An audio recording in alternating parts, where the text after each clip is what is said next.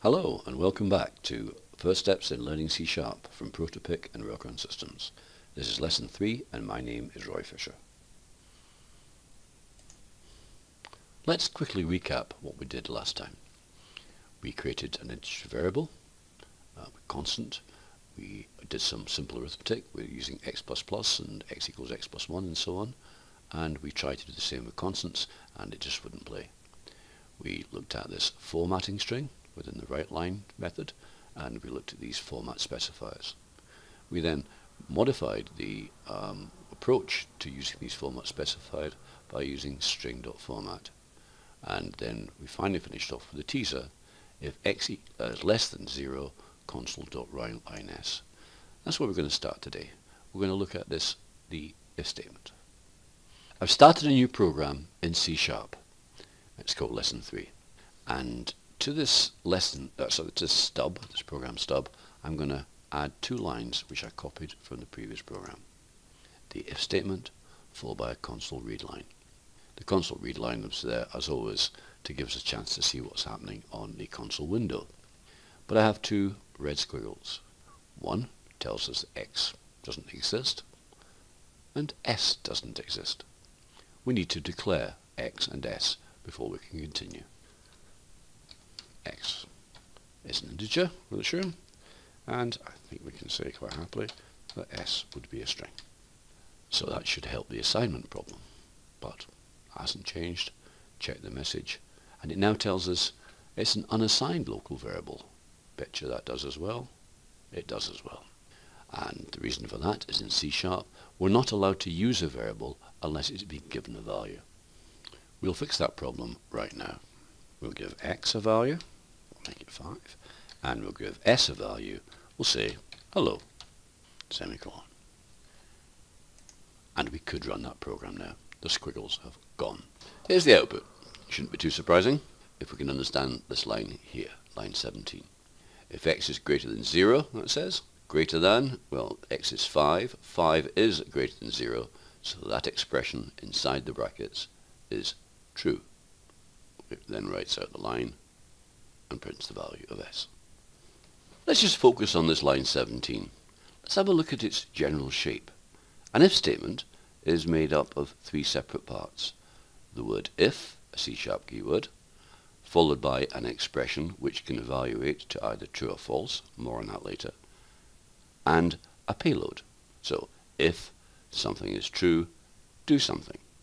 We're going to look at these 1, 2, 3 parts, and I'm going to remove the last one for the moment. I'm going to cut that out. If something is true, that essentially says do nothing.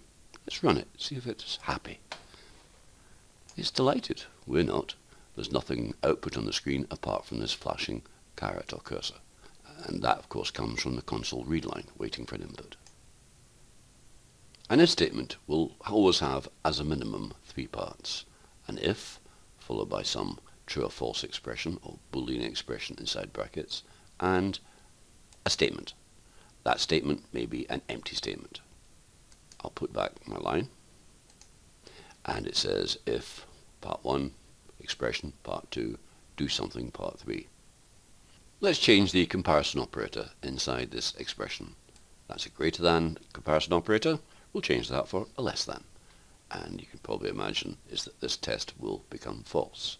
That expression, x is less than 0, is false. It's not true. So we would expect just to see goodbye.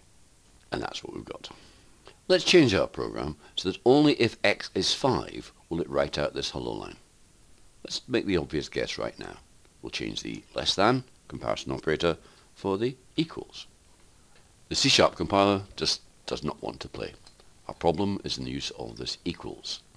We've used equals before as an assignment operator. It doesn't like being used as a comparison operator. We actually need 2 equal signs to do this. We'll change our 0 to a 5, like so, and run. Hello, goodbye. Let's just think now I want to extend this program. I want to be able to add another line so that when it prints out, when it finds a 5, it prints out hello, and then another message. Hello, number 5. Let's run that. It seems to do what we want. Hello, number 5, goodbye. But we have a problem. And we'll see that if we change this sign to something else. Let's make it, if x is less than 5, run. Number 5, goodbye. So, it's printing out this line and this line, but we only wanted it to print out this line after it printed hello. Our program is not working to plan. Let's fix. We only want to do one thing after this true or false expression. We're only allowed to do one thing, but we need to do this in 2 lines. So what we have to do is to use a grouping method to make these 2 lines equivalent to one statement. That's what we use the braces for. That open brace followed by a close brace. We can write as many lines inside here as we want. One side effect of all that is that these if statements can get horrendously complicated, as we'll see later on. And to help us keep track of opening and closing braces, I often find it useful to start a comment on the closing brace and then a copy of the line to which that closing brace refers to. This way, even if we have lots of lines of code that stretch way beyond the actual visible screen that we can keep track. It's very easy to get mixed up with opening and closing braces, believe you me. Now we said if x is less than 5, we should be able to do 2 lines at once. Goodbye. Now we're not getting the number 5 coming in. And if I change this to equals 5, then we get precisely what we wanted in the first place. Before we extend our exploration of this if statement, I'm going to introduce a new data type. And it's one I mentioned in the passing earlier, the Boolean data type. I type in bool, and I'll type in flag. So bool is a keyword. We can see that because it's in blue. All C# keywords are in blue. In case you're wondering about the name bool, then this wiki entry should give you some idea. Let's just copy that hyperlink to wiki for George Boole, a 19th century mathematician. And in here, I'm going to put in a comment, and I'm going to paste in that link. Very handy if you want to point to, say, part of the MS library. If I hold the control key down, it appears there. This, of course, works in Visual Studio. I can't guarantee it working in your compiler. Our friendly compiler is telling us that we've declared flag but never used it. Let's use it. Let's cut this out. Cut and paste in or type in the word flag. We've gone from a green squiggle to a red squiggle, which tells us we haven't assigned a local variable. Over and over again in C#, you'll see this happening. We must give a value to something. We can't just leave it hanging. Let's fix that problem right now.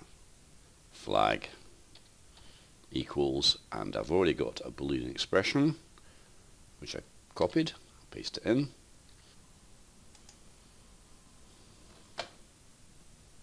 Exactly the same result as before.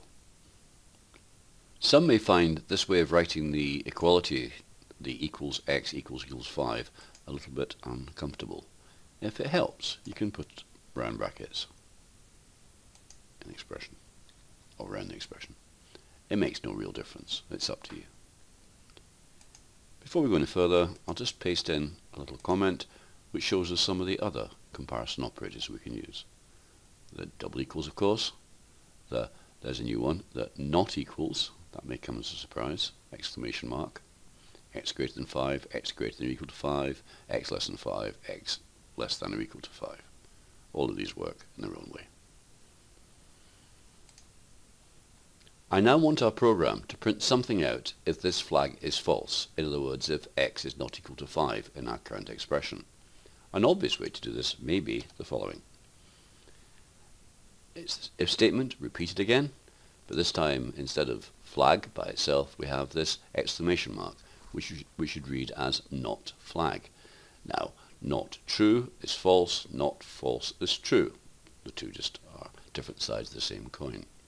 So that's the not sign. So if not true, in other words if x is not 5, then it'll write these lines out. To test this, I'm going to change that to the number 6 and run. And we get hello. Fine, that's unconditional. It's not 5. That's that line there because flag was false, and it was false because 5 does not equal 6, and then it says goodbye. In programming, this type of requirement is very, very common. If something is true, do something, otherwise do something else. Well, we're going to remove these lines and put in a more useful construct. So I'm going to delete, and I'm going to type in a keyword, else. Else. And after an else, it comes in blue, so it is recognized as a C# keyword. Else, I can do one thing, but that one thing may be comprised of many different statements, so I'm going to use my braces to contain these statements. And the lines I'm going to put in will be as before, and remove some extra carriage returns. If that is true, do this, else or otherwise do that. And there's a result. It's not 5. Goodbye. Time for another data type, the character data type. And I'm going to put it here. Char, blue, keyword, ch, semicolon. And we'll come back to that in a moment. But one thing I want you to recognize, of course, is this blue nature of C# keywords, apart from obviously this stuff. Bool, char, int, string, string. Well, that's strange. String is in green, because the string that we're using here with a capital S, remember C# is case sensitive, is different from the C# keyword for string. I'm going to replace that with a string without a capital. The blueness appears, tells us that indeed this is a keyword. String with a capital S is actually a part of a class called system string, and to all intents and purposes we can treat the C# keyword lowercase string the same as the class system string. But I'm going to continue to use string with all lowercase characters. Let's focus again on this declaration line for a character, char ch. And I'm going to attempt to give ch a value. And I'll do the obvious thing first. I'll put an equal, assignment equal, followed by quotes, followed by the letter, we'll say, small h. Clearly we have an error here, and the error is that h with double quotes is actually a string and a character are two different types. Truly, a string is a collection of characters, but they are not the same. I can get round this, rather strangely, by putting square brackets with a 0 inside. The error disappears. I want to examine the value of ch here. And to do that, rather than put in a right line every time, I'm going to click to the left-hand side to create a breakpoint. Now when I run my program, I get the console window up, it's blank. The code is stopped running here, and if I hover over this, then I can see any values. At the moment, ch has the value 0, or single quotes, \0, as it says here. I need to get the code to move on another line, and to do that I'll use this button here, which will step over that code. So the code then executes on that line, and the execution moves to the next line. Move my mouse again, and ch now has the value of 104, which is equivalent to a small h in single quotes. Notice those single quotes, they're very important. Let's rewrite our code, but somewhat more elegantly. Notice we're still running. We're in break mode at the moment, so I'll stop the program before we can make changes. I'll keep the breakpoint there. I'm going to replace all of this with a much simpler line, single quotes h, single quotes. Now I'll remove that breakpoint so you can see any colours, and we just have the colour green. Well, we can handle that. Putting breakpoints into your code are just one of the many ways that Visual Studio and similar compilers allow you to debug and run and check your code. Let's go back to the slightly more clunky method we employed before. I'll put in a write line, and here we see console.writeLine, and in quotes, ch is placeholder 0. Of course, I need to have something after here, so I can try comma ch, give this a spin, and it says the first line ch is ich. We'll ignore the rest of the lines. If I'd wanted, I could have said ch dot, and then there we can see our toString method. Remember the brackets open and close. Either way, the same result. I've modified the message inside these two write line statements here to say rather than 5, it's an ich. It's not an ich. I'm going to change this flag accordingly. ch equals equals, and then single quotes, remember, and running this will confirm that ch is ich. That's that line there. Hello, it's an ich, goodbye. When I'm comparing characters, I can use any of these comparison operators. By itself, the if-else statement is not terribly useful for making decisions based on a number of choices. For example, if I have a program that might look for input for, say, the number 1 for option 1, number 2 for option 2, and x to exit, then the if-else statement could get rather complicated. We'll change our program and write the stub of a program that can start to solve this problem. Here's the program we'll use to do that.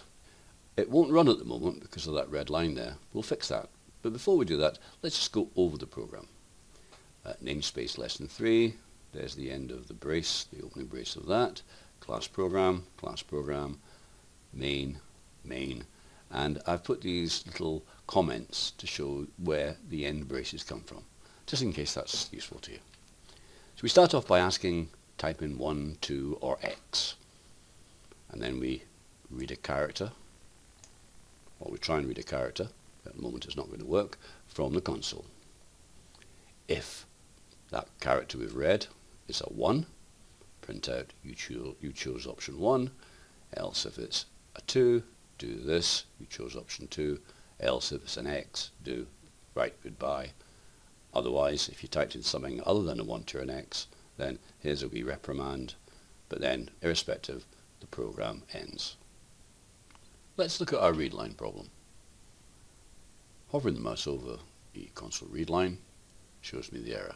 It says it can't implicitly convert a typed string to a character. From an earlier example, we just want the first character, so I'll put square brackets and 0. There's other things we can do, but that's good enough for the moment. We'll run. Type in 1, 2, or x. We'll type in a 1 and press enter. You chose option 1. Let's for a minute just consider what would happen if the person typed in a large X instead of a small x. Let's check. Here's our input screen, and I'll put in a big X. Shift and X and enter, and it says 1, 2, or X only. It clearly hasn't recognized a little x and a big X as being the same. In fact, they are entirely different. So it drops into a catch-all statement at the bottom. Now in practice, we don't really want to go in and start testing little x's and big x's, so we can use a method of the character class to do this for us. ch equals char dot to, and then ToUpper rather than toString. It's ch in there, so we want to convert ch to uppercase. We could have chosen to lower. We have to change this x to a big X. It would have been simpler if I just said to lower, but for some reason I fancied doing to upper. Don't know why. Let's check. Type in 1, 2, or x. I'll type in a little x, and it says goodbye, which is fine. Program ends. I'll run again. Type in a big X, press enter, and it says goodbye.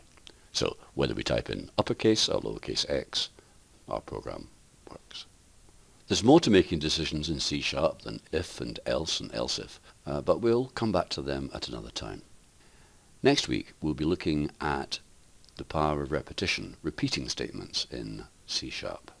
Until then, goodbye.